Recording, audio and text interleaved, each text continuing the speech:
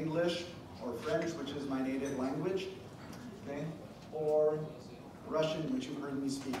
But my partner Irina is a native Russian speaker, so she is able to, of course, help you for people who want to speak Russian.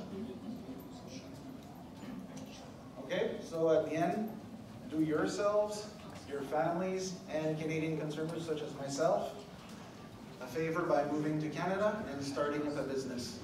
Thank you.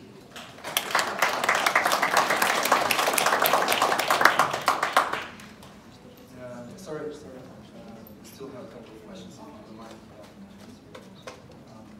Yeah, there was a question.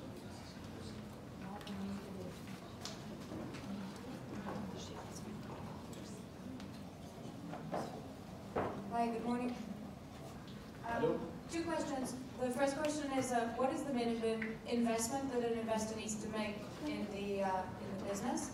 And the second question is, if during the 2 to 3 years before he receives the permanent residency, his business doesn't succeed, which could happen to new businesses, then what happens to his application and his residency? Okay, good questions. Okay. So first of all, so what if the business